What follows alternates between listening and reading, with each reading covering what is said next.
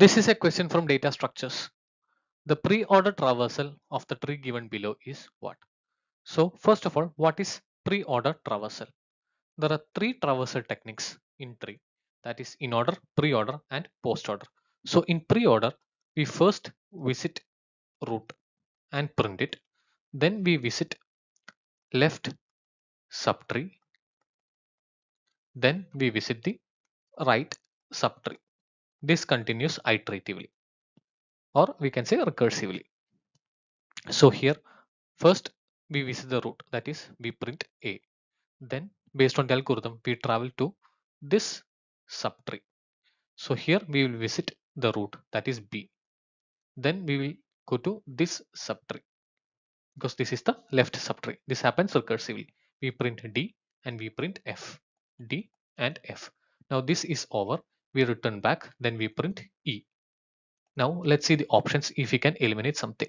Here it is given A, B, C, D, E. This is wrong. A, B, E, D. This is also wrong.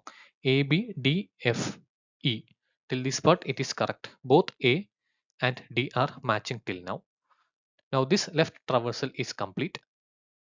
Now we reach this part and we move on to the right subtree, that is this whole part. Here we visit the root and we print C. Let's see if we are matching. A, B, D, F, E, C. Till now it is matching. A, B, D, F, E, C.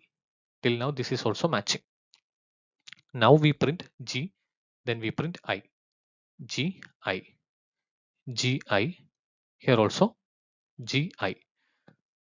Now we go back, then we reach here, then we print H. This is H and this is J we are printing. So this is also eliminated. Now either we can continue drawing the tree or we can mark option A as the correct answer. But let's traverse it. After H, we go and print J. Then we come back. Then we print K and L.